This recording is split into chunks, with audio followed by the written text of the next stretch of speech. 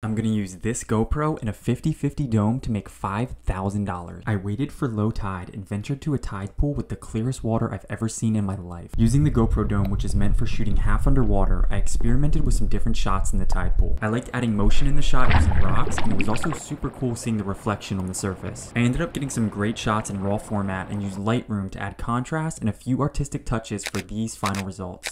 Now, Whalebone magazine is hosting a photography contest for photos in these categories with huge prizes. I submitted my photos for the contest, which in the past has been judged by super talented photographers. In all seriousness, my chances of winning are very small since these contests get amazing submissions from all over the world. But it was still super fun to participate and get creative, and there are lots more contests coming up, so follow along to stay in the loop.